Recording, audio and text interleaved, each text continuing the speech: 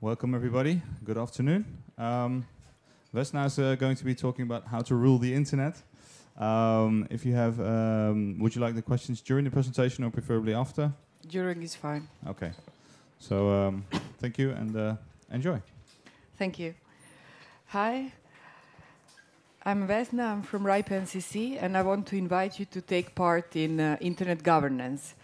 But before I start, I want to put things in perspective a little bit. Yesterday at 11, there was a talk from a scientist who presented a lot of information saying that our civilization and or together with the Earth is going towards a collapse in the next 50 years. So with that in mind, the importance of internet governance, well, you can decide for yourself, like how far do we get to go. So the good news is we only have to keep the internet running for 15 more years. Yeah, that's a good news. So we don't need IPv6. Okay, this is the last time I mention IPv6. Hi. So this is going to be a story about one of the ways in which you can take part in the internet governance. There are many ways, but I will explain the one in which RIPE NCC has the role and how can you take part. Why did I even want to talk about this? Well, I think that the RIPE and hackers have a lot in common. And partially it's the people. So there is a big overlap between the RIPE community and the hackers community. So it's the people who work for ISPs, for hosting companies, for other internet-related businesses. It's people who write free software, who work on open hardware, security professionals, students, academia, and this is kind of an overlap between the communities. The other thing that we have in common, what is similar both in the RIPE community and the hackers community, is the way how we make decisions. So it's the not hierarchical, it's decentralized, and it's the consensus-based decision-making process. And they're all also open to everybody to join. They're transparent, they're well-documented, they're bottom-up. So they are not hierarchical and imposed from somewhere else, like some laws and rules, but they are created by us, by the community. Also, there is a lot of three-letter acronyms involved in both of these communities, and I will be mentioning a lot of these today. I'll try to explain them. For the first time that I mentioned them, or maybe I'll also just skip them, so if there is any question, just let me know. And both the RIPE community and the hackers would want to have better internet. We are both building the better internet for some definition of better. So this is something that we need to agree on here and also in the RIPE community. What kind of internet do we want to build? So since the internet is so complex, somebody compares it also with the ecosystem. And there is a lot of different parts to it. And some of them I even skipped on this slide, but you can't see much. But this is from the ISOC, Internet Society. They created this picture. You can also find it on their website. And it just makes a collection of all these actors who are involved in internet. It's the naming and addressing. I'll start from where I'm coming from.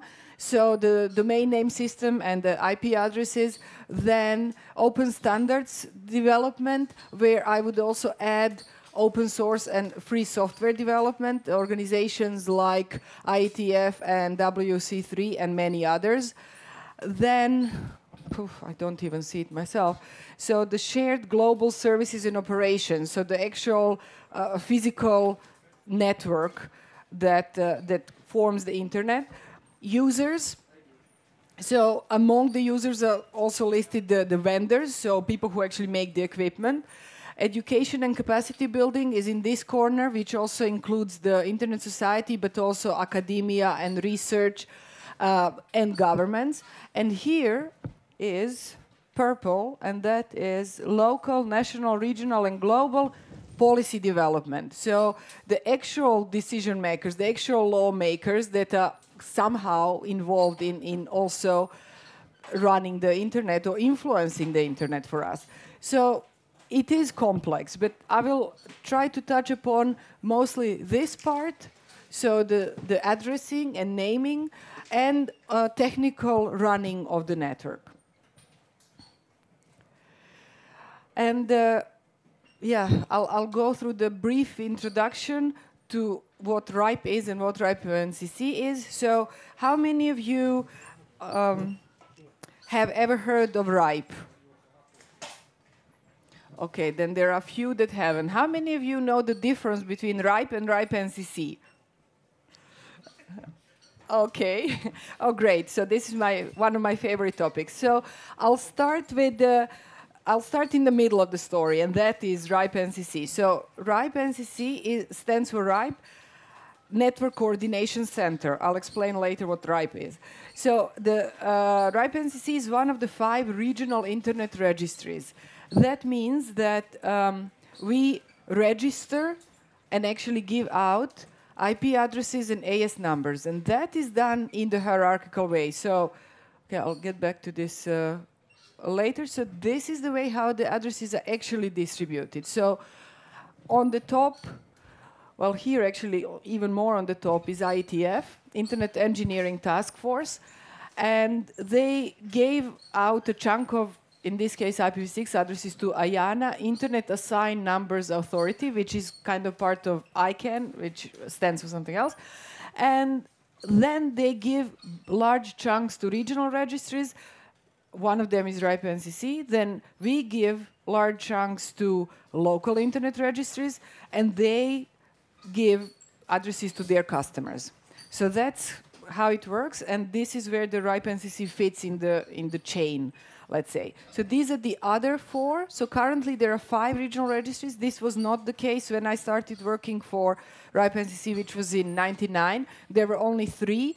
So there were ERIN for North America, and at that time also for South America, APNIC for Asia and Pacific, and RIPE NCC for Europe, Russia, former Soviet republics, Middle East, and at that time also we were serving north of Africa, and ERIN was serving south of Africa. In the meantime, 2 new regional registries were created, so this is not a static system. It is developing even during my time. So the 2 newest ones are LACNIC for Latin America and Caribbean, and EFRINIC.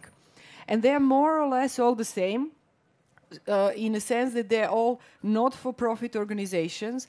They are membership organizations. So they, for example, RIPE NCC has currently 9,000 members, and they get money from these membership fees. And this year, the membership fee is 1,800 euros for a year.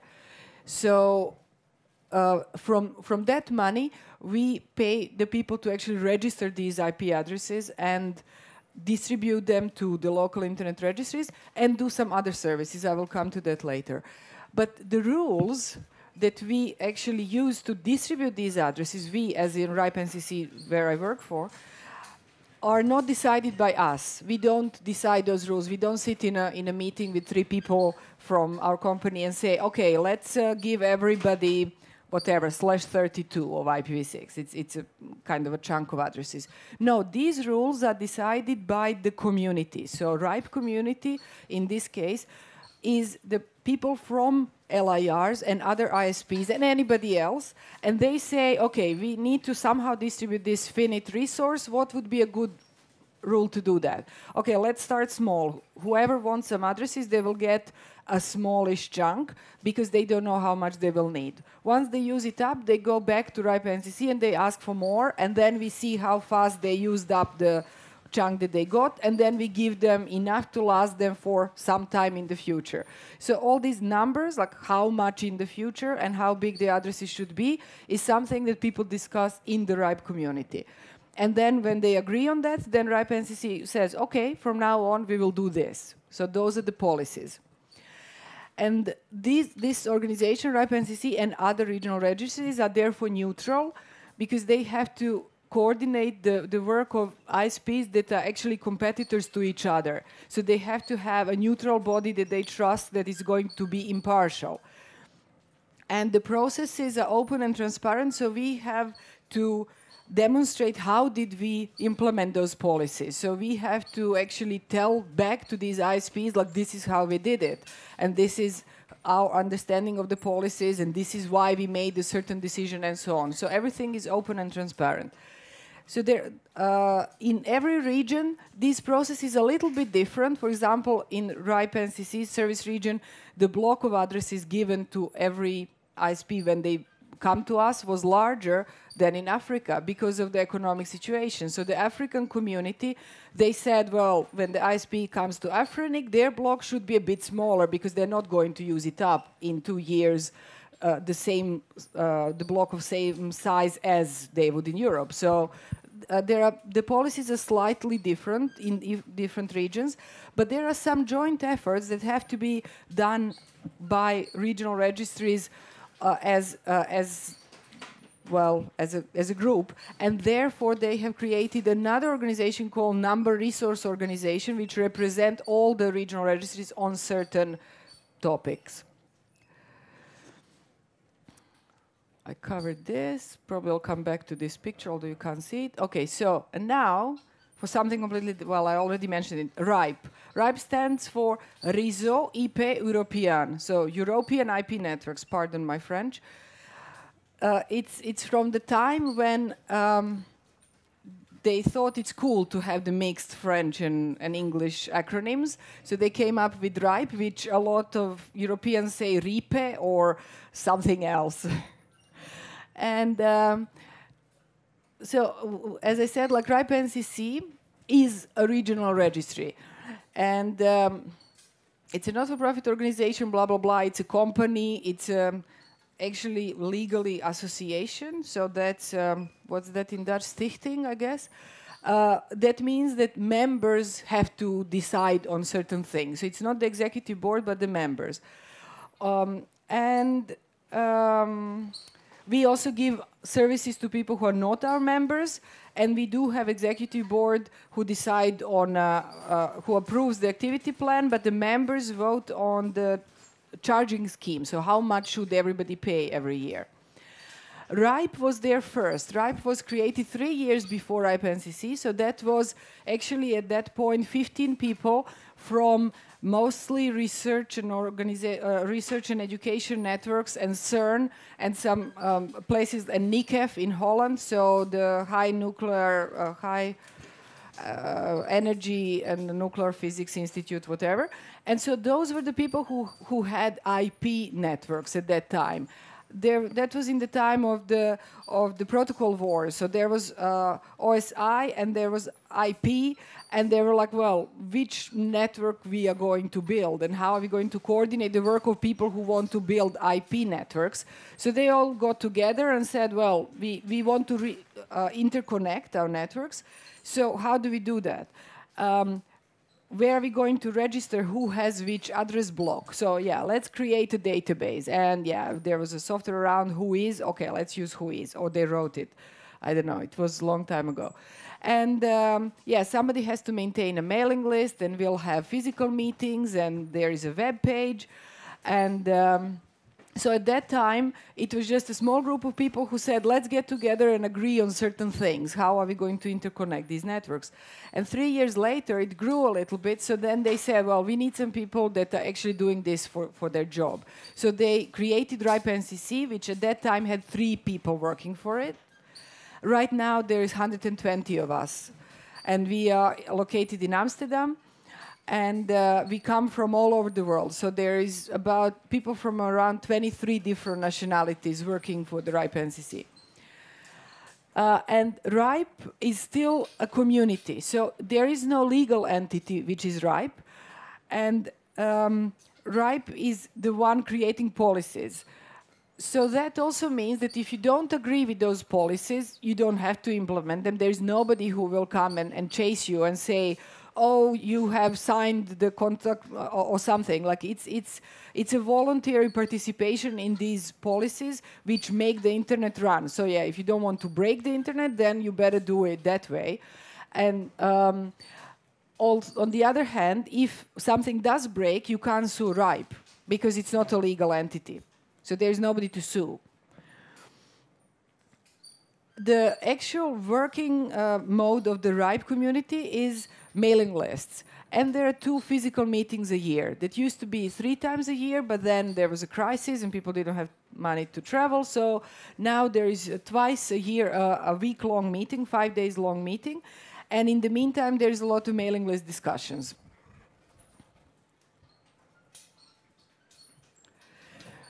So the policies are developed in this so-called policy development process, which means anybody can take part, so it's totally open. You don't have to be working for an ISP. You don't have to be from Europe. You don't have to be member of the RIPE NCC association. Nothing. You only have to have an email address and interest and willingness to take part in these discussions.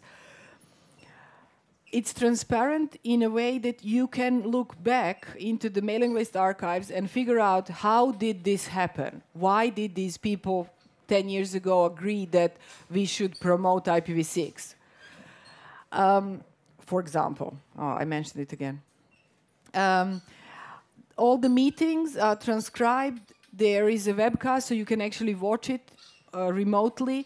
There is a Jabber IRC channel where you can actually give comments remotely and actually take part in these discussions. There are minutes published later, and since recently, sometimes there's even translation. There are stenographers. So then, if you don't understand what the speaker is actually saying, even if you're sitting there, then you can read the stenographer's transcript, and sometimes that's really helpful. And the policy development process, as I said, it's a consensus-based, it's a bottom-up, and somebody makes a proposal, people discuss it endlessly. Actually, there is some kind of time schedule, but often that also slips. So there is a lot of time given to these discussions to give a chance to everybody to have a say.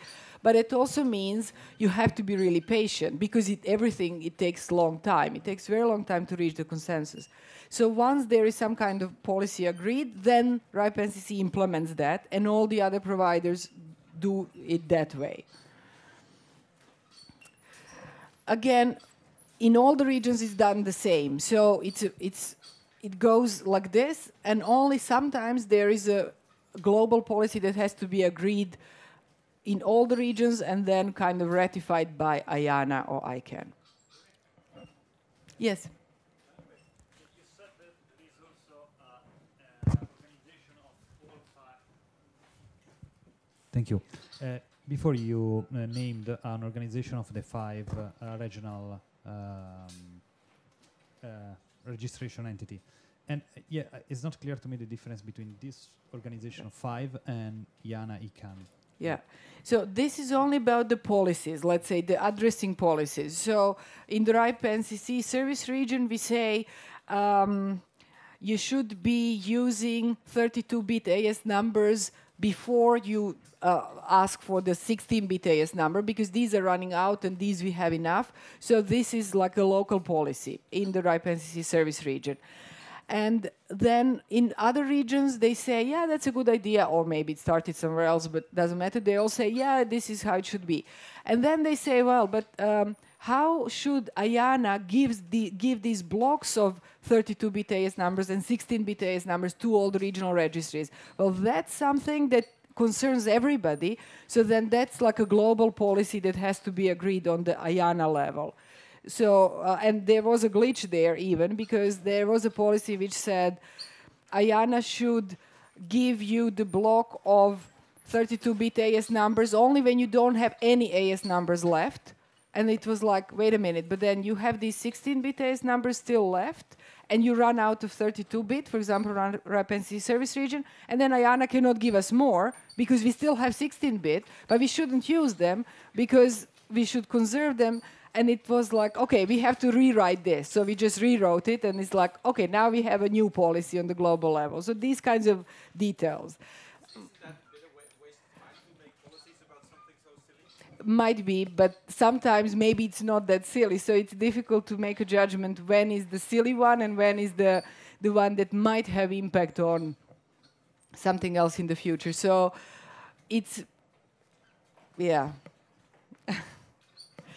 sometimes it's a bit more serious. For example, the transfers between different regions, the transfers of address blocks, which is especially important now when we ran out of IPv4. So in the RIPE NC service region, you can transfer blocks of IPv4 addresses from one local registry to the other if they are both member of the RIPE NCC. But what if you want to transfer it from ERIN to RIPE? There is no policy like that yet. So it has to be kind of agreed between RIPE community and ERIN community, and that on a global level. And also what happens with addresses that are returned to RIPE NCC, should they then be returned to IANA and then given back to everyone, or should we keep them and then redistribute them ourselves? So these kind of tricky details. And on the other hand, the number resource organization is about other things. So for example, internet governance. When there is a global internet governance forum, for example, or the ITU meeting, and there are some proposals for the internet governance from other organizations, then NRO acts as one unique voice for all the regional registries, so that we don't have to say, well, RIPE community thinks that it should be done that way, and APNI community thinks it should be done that way. We just say, okay, all the regional registries think that it should be done that way. Yeah. So where do you fit in? Well, it depends on your interest and your area of expertise. And these are some topics that are already existent in RIPE community and where you can take part. So one of the younger working groups is called Cooperation Working Group, which is really less technical. So the others are really about the technical aspects of the internet. But this one was created several years ago specifically to discuss the internet governance topics. So if you are interested in internet governance, then the Cooperation Working Group is where these things are being repeated from the Internet Governance Forum, for example, or the meeting of the ITU and so on. So we say RIPE NCC's position to this is going to be when we go to that meeting, and do you agree? And then people have a discussion like, well, we think you should say it like this, la la la. So this is in the Cooperation Working Group. And also we actively take part in the other Internet Governance Fora from the RIPE NCC, and then we report back to the Cooperation Working Group, so that there is some kind of focus there. Also, the cooperation is happening more and more between the addressing side of the internet, which is RIPE NCC, so this kind of critical infrastructure, and governments, regulators, law enforcement agencies who, for example, want data about who is using which network. In which case, we just point them to the WHOIS database and say, well, here it is. It's all publicly documented. You can find it out there. So this is probably the most specific one for the internet governance. But other technical issues are also political, let's say. So routing working group is for the people who have interest in BGP or the routing security. Then there is the address policy working group, which decides who can have how many addresses, which is kind of critical if you want to run the internet to have access to the unique numbers that you need. So this is where in the address policy working group is where these policies are decided. And mostly that was about IPv4 until, well, recently. And the IPv6 working group was more for the v6 related technical issues, but now it's a bit of a mix because, well, there is no v4 left. So also the IPv6 policies are discussed in the address policy working group. Then there is the anti-abuse working group, which is quite active recently and in most of the flux, because it's quite difficult to define what is abuse according to certain people. So is spam abuse, or is that content and we don't care about the content, we're just running the underlying network? What is abusive in a certain country, maybe it's not in another country. In Europe we have so many different cultures, so then the network abuse could also be just like attacking somebody's network. So there is a lot of discussions in the anti-abuse working group, and the main result was to create clear and good quality contact information about network blocks where you can report abuse. So if you are an end user and you think that some other network is attacking you, how can you let know the actual maintainers of that network, people who administer it, that you think that they are and they should stop? So this is currently the main focus of the anti-abuse working group. Then there is a DNS issue, so how to run the technical aspects of DNS. Measurements, analysis, and tools working group. So how does the internet perform? Which tools do we use to look at the statistics about the networks, resilience, speed, and so on? And it was only a few months ago that the open source working group was created. So the first scope was to have the open source routing software discussed there, but then they broadened it a little bit and said, well, okay, anything open source, we will now have a separate list for that. So this is the subset. There is some more, but these are, I think, the most important ones. So you can choose, depending on your area of interest or your area of expertise, where would you like to put some efforts. And how does it actually work? Well, there's a mailing list for each one of them. It's open for subscription. So if you're not subscribed, you can't really post. So you just have to subscribe. Anybody can subscribe. And then there is also an archive. So you can follow, you can just take a look what was happening in any of these for the last 10 years. And then, well, probably the best thing is, okay, how many of you actually subscribe to one or more of these lists? Okay. Yeah, nice. How many of you are going to subscribe to one or more of those lists? Yeah, okay. check out the archives. So unfortunately, there isn't much activity on them. That's really a shame, because this is where the destiny of the internet in Europe is actually being decided. And yeah, people don't bother to take part. Like people who work for ISPs and whose job it is to say, hey, wait a minute, in 5 years I want to be able to get 16-bit AS number for some reason. How can I make sure that that is actually going to be possible? So on the lowest level, you can just read those lists. A bit higher activity level is that you actually answer to some posts.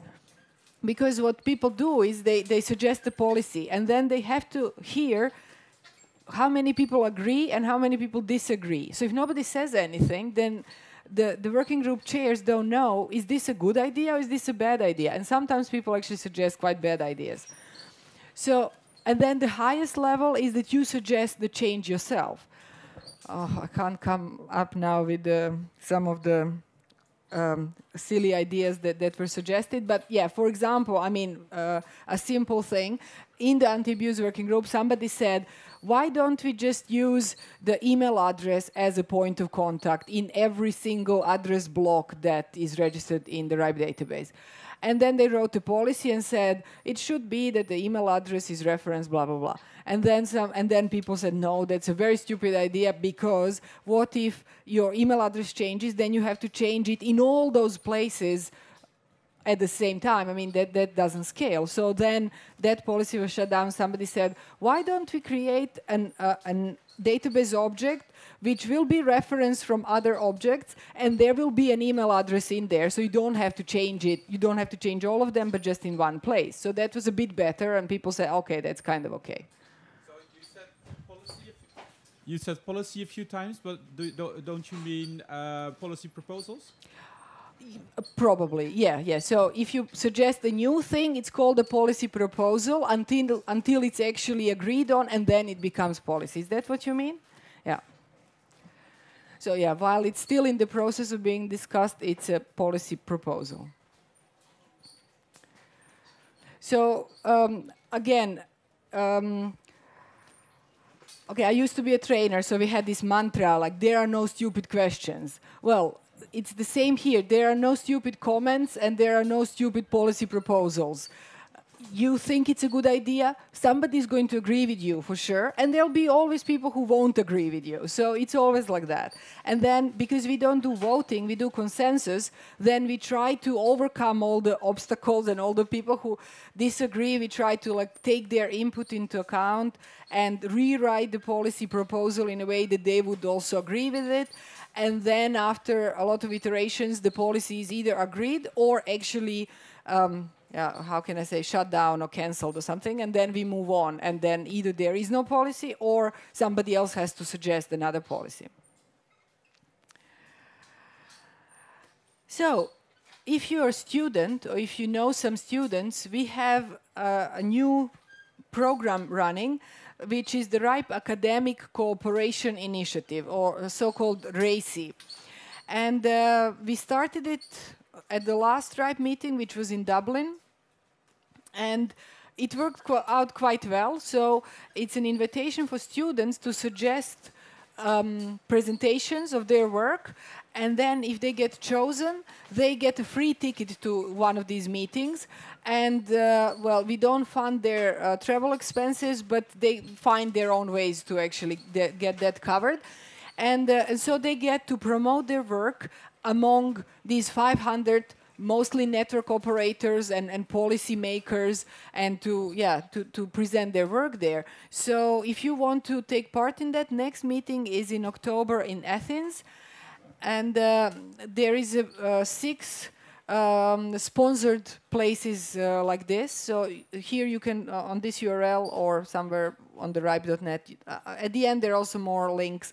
You can find the how can you apply.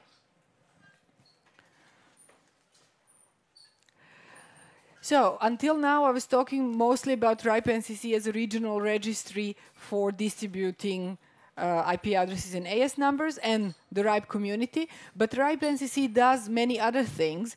And these are the services of coordination. So, yeah, helping organize RIPE meetings, running the K-root name server, which is one of the 13 root name servers around the world. And we have about 15 instances. It's Anycast. So this is not, how can I say, this is funded by the members, but it's a benefit for everybody in the internet.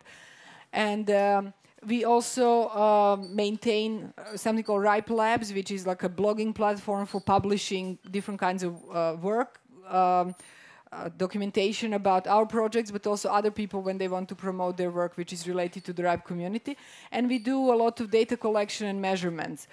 On the other hand, we also do the routing security. So we are developing a resource public key infrastructure, RPKI, together with IETF and other regional registries.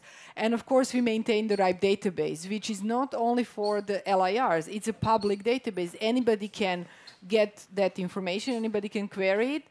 Actually, anybody can edit it also to a certain extent. And we do a lot of training. Training is only for the RIPE NCC members, but all the training material is publicly available on our website. And my current job is to be a community builder for measurements tools. So 2 main projects that I'm busy with is the RIPE Atlas. I had a presentation about it yesterday. It's a network of small hardware probes that measure the speed and the resilience of the internet. This is the t-shirt, you can't really see it here. So that's part of our research and development efforts. Other things that we do is like we collect all the data about the addresses that we give out. So we store that information, we make it public, and also about the usage of those internet resources and about reverse DNS, because this is also what we are responsible for.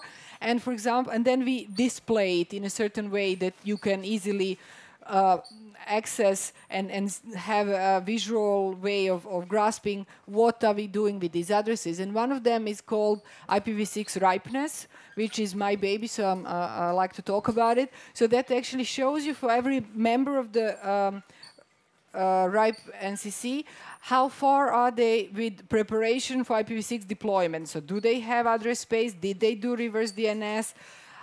Did they register in the routing part of the RIPE database? And are they actually announcing that address space? And since recently we also measure do they actually use it? So there is the 5-star system, and you can see here the list of those who have those 5 stars. We also do the collection of BGP data. So we have something called Routing Information Service, where we have route collectors on 15 different parts on the globe, and we peer with about 600 peers, and we listen to their BGP announcements and store that data for now about 13 years. So we have this 13-year collection of BGP data, which is publicly accessible to everybody, and it's for free, of course. It's funded by our members, so yeah, we make it available to everyone. And there is a similar project in the States called Route Views. And then, based on this data, there is a product now called BGP Mon, so monitoring of BGP services, which is actually based on the RIS data and route views. And so we also show this information using RIPEStat. So that's a tool for accessing all that information that we have. The newest addition are the actual active measurements, so this Atlas network that I mentioned. So these probes do the pings, trace routes, DNS queries to all the 13 root name servers around the internet, and several times a day from 4,000 different points in the internet. And so all that data is, again, collected by us and presented publicly to everybody. So you can see on the map how are these root name servers performing, and how do the probes from Italy, for example, see the root name server in the States, or where are each probe, which Anycast instance of, for example, K-root is each probe going to choose. And so already based on that data, a lot of troubleshooting has been done on the root name server system. So that's RIPE Atlas. Anybody can take part in this. So if you want one of these probes, in general, later when you go home, you just go to atlas.ripe.net and you say, I would like to apply for a probe, and then we ship it to you. It's for free, and you contribute your bandwidth, electricity, and actual availability of this probe to everybody else to do the measurements from your probe. And then if you are hosting one, then you can do your own measurements. So you can say, I want to schedule the trace routes that show how are the probes in Australia, what are their paths to my web server in Germany from now for 3 months in the future. And then 3 months later, you go and say, okay, show me the data. I want to analyze this and see how does it look. No, it's a global network, yeah. Most of them are actually situated in Europe because, we have the most contact in the community in Europe, but there is a lot of them actually all around the world.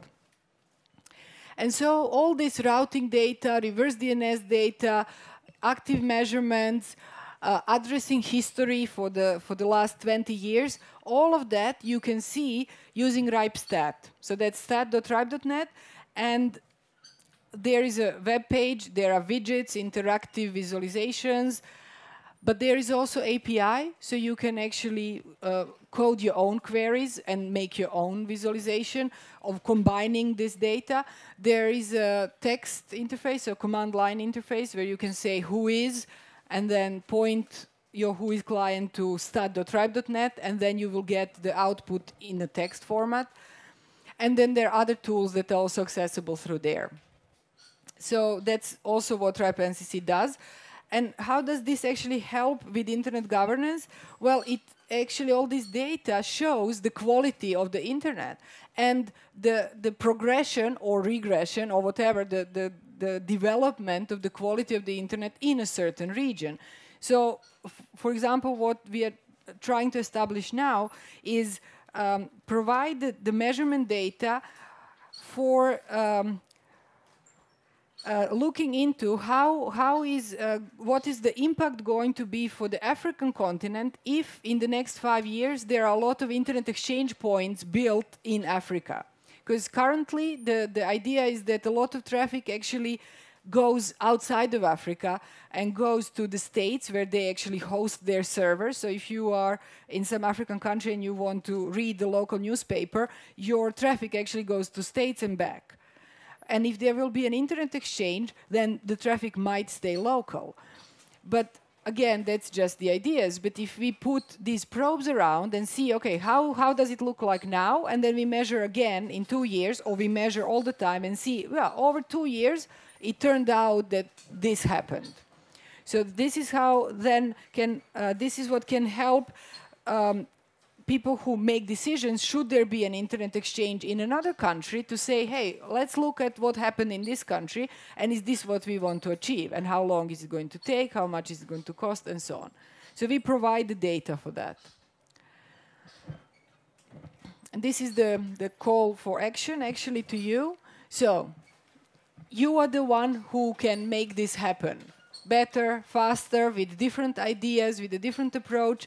And the hackers community actually can contribute a lot because you have different concerns. You have different way of looking at this. And the ways to do it is subscribing to the mailing list or taking part in one of the meetings. So the meetings of the RIPE community, as I said, happen twice a year. Next one is in October in Greece. After that, it's in Poland, and then either somewhere in UK or in Amsterdam. So we try to go closer to the people in the community, but still it's quite difficult for some of them to travel. So that's why we also have regional RIPE NCC meetings, which are slightly different. They are more of bringing the news and presentations to the regional communities. So these happen 5 times a year. 2 are in Russia, 2 are in Middle East, and 1 is somewhere in the Southeastern Europe or Balkans, which is not the politically correct way to say it. These are for free, but they are also much smaller, and no policies are actually decided on them.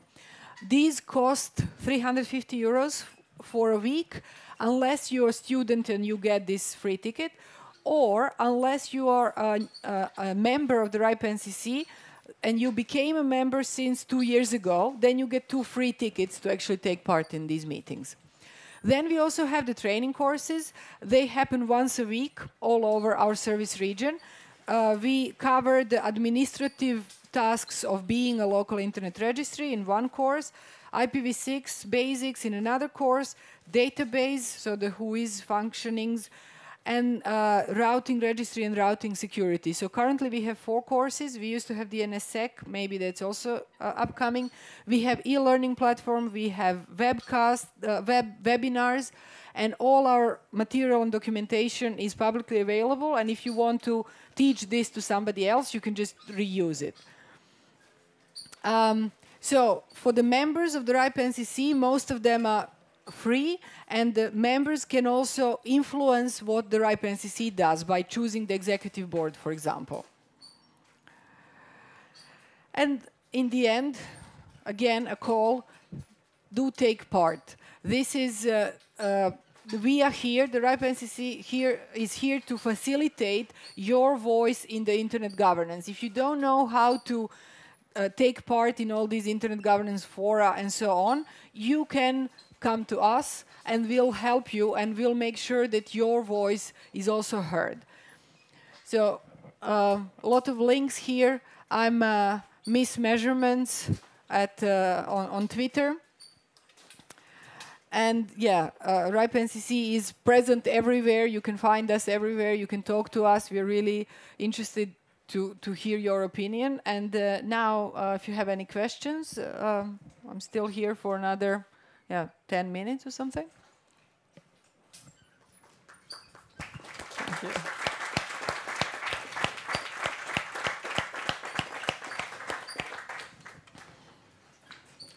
There's a mic somewhere.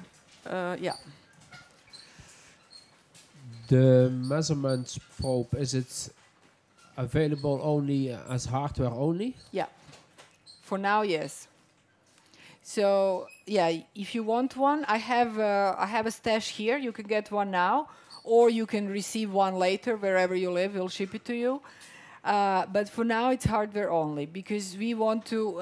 It's a matter of calibration and let's say a matter of security. So we are more sure that the measurements that are performed are all coming from the same platform rather than from somebody's laptop, which is then influencing the results.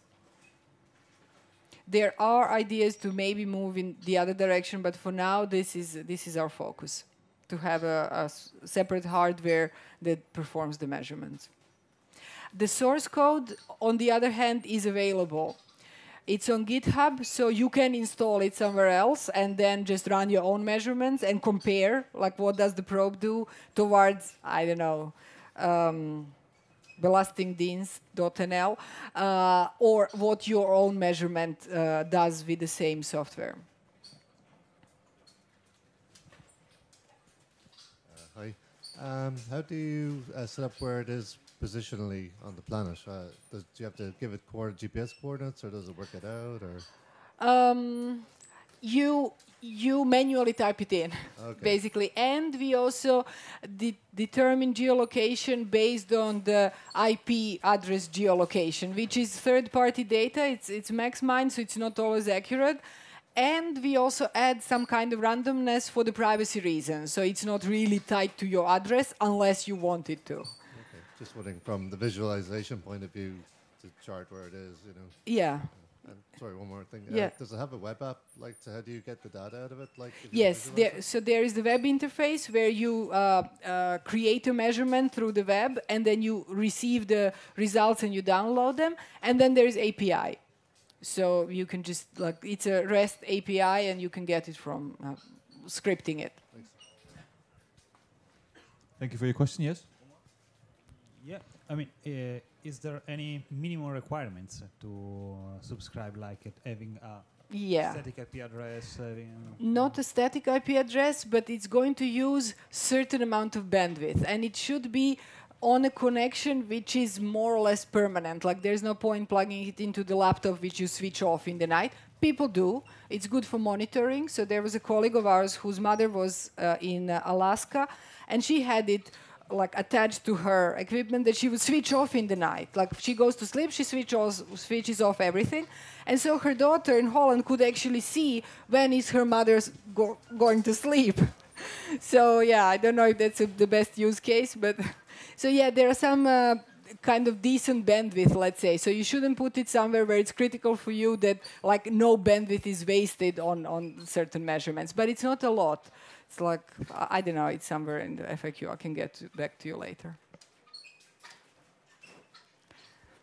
Thank you for your question. Are there any more questions? Yeah, one more. About the courses, the webinars, and so on. I didn't understand if they are for free, they are public available, you can download because they are pre-recorded. So the actual training courses are only accessible to the RIPE NCC members physically if you want to go there. However, if you ask nicely and they are not completely full, then we will allow guests also.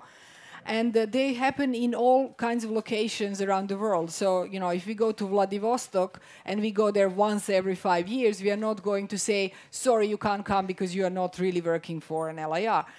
Also, on the other hand, we don't have very good way of checking who is working for an LIR. So if your friend works for an LIR, registers you to go to the course, yeah, then you go.